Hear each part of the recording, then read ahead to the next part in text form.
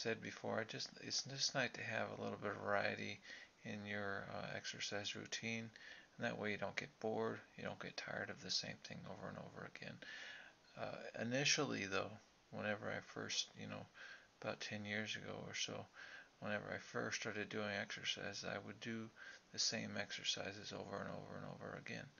Um, but after a while, after years and years of doing the same exercises, then you throw in a little bit of variety.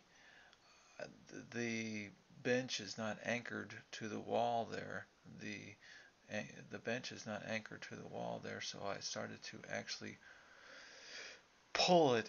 It's being pulled over on top. I'm pulling it over on top of me. So, it's I had to figure out what the heck I was doing there, and what I did to combat that was I put a couple 25-pound weights on one side, and I also put a couple 10-pound weights on one side. So it was weighted down on that one side, so that whenever I pushed forward on my right side, then whenever I push forward, then the um, the weight bar was not following, was not falling on my head.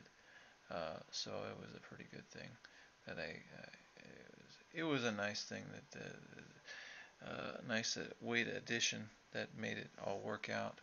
But I don't normally do these sitting pullovers with my weight bench facing facing this way. Um, but so that's probably I just wanted a little bit of variety, but I think I'm going to have my weight bench so I'm facing to my right, I guess. So it would be turned 90 degrees, so I would be facing towards the door almost, but you might not.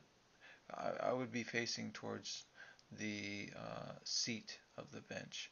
That's where my body would be. But what I'm doing here is I'm getting a pretty good workout of my trap muscles, and I'm also getting good workout of my tricep muscles. Um, and I did a large amount of repetitions, so it's more of a stretching.